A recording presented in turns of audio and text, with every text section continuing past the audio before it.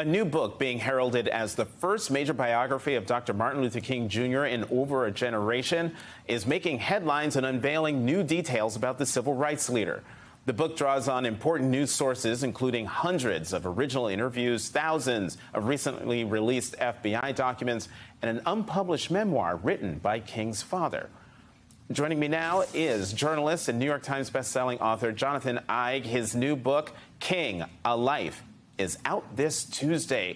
I'm going to call you Jonathan since we're both Jonathans. Mr. Eig, thank you very much for coming to the Saturday show. Your last book, Ali, A Life, examined the life of Muhammad Ali. What made you decide to make Dr. King your next subject?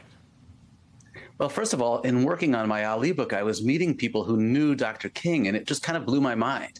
And out of curiosity, I began asking people like Dick Gregory and Harry Belafonte and Andrew Young and Jesse Jackson, what was he like? What was it like to be around Martin Luther King Jr.?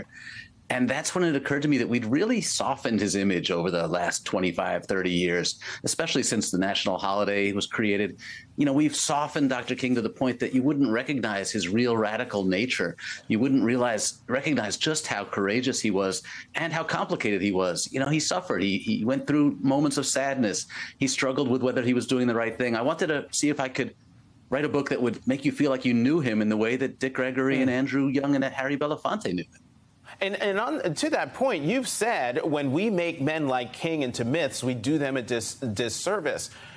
So talk about how you included aspects of King's humanity and flaws in order to fully paint the portrait of his life.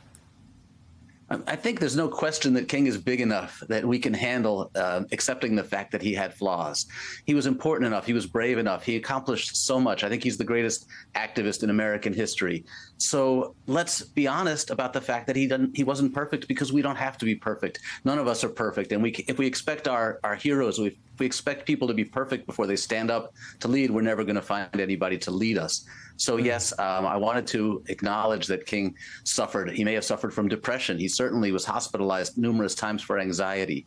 He struggled with fidelity in his marriage. But that's not what's important. In fact, when it comes to the new revelations about his extramarital affairs, what's important is the way the FBI weaponized his personal life to try to destroy him and undercut the civil rights movement. That's what matters. Mm-hmm.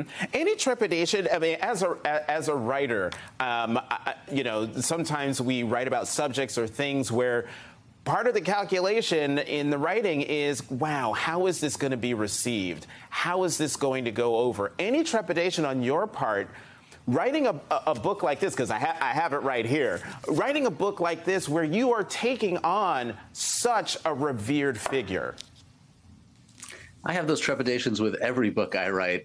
You know, Lou Gehrig, Jackie Robinson, Muhammad Ali, because you're taking someone's life in your hands and you don't know this person. So there's a certain arrogance that comes with writing any biography, but that just makes me work harder. And certainly in the case of someone like Dr. King, who is, you know, a sainted figure who is revered so widely and deservedly, I felt like I had to do extra work. I had to really get the cooperation and the help of the people who knew him best and the experts in the field who were incredibly supportive. People who've been studying King their whole lives really propped me up and taught me. So I just felt like because of King's great his great significance, his iconic status, I just had to work harder to get it right.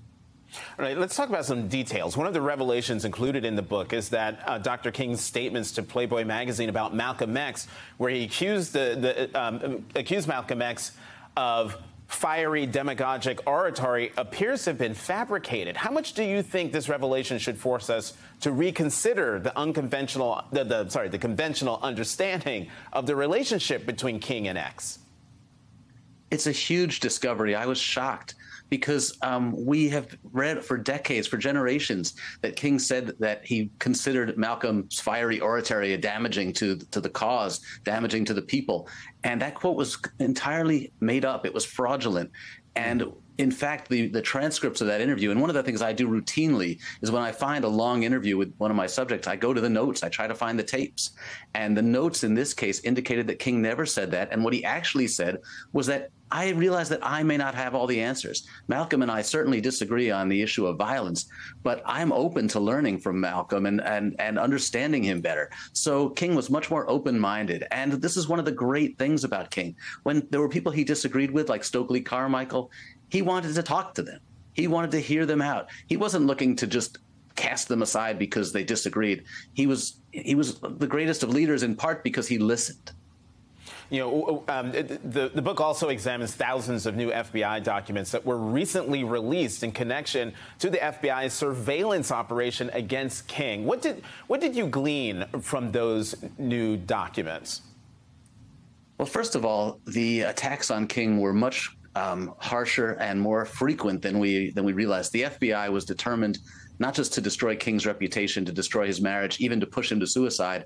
They were really driven to try to divide and conquer the entire civil rights movement. There was a feeling that if the black population united behind any one leader, that the white power structure would be in trouble. And King was seen as the most likely man to unite that community. So the attacks were vicious. And it was not just J. Edgar Hoover, as we have commonly written the story. In fact, LBJ was far more complicit in the investigation against King than we knew. He was not just informed weekly, personally, directly from Hoover. He was actually encouraging the investigations, the surveillance, the wiretaps, the hotel room surveillance.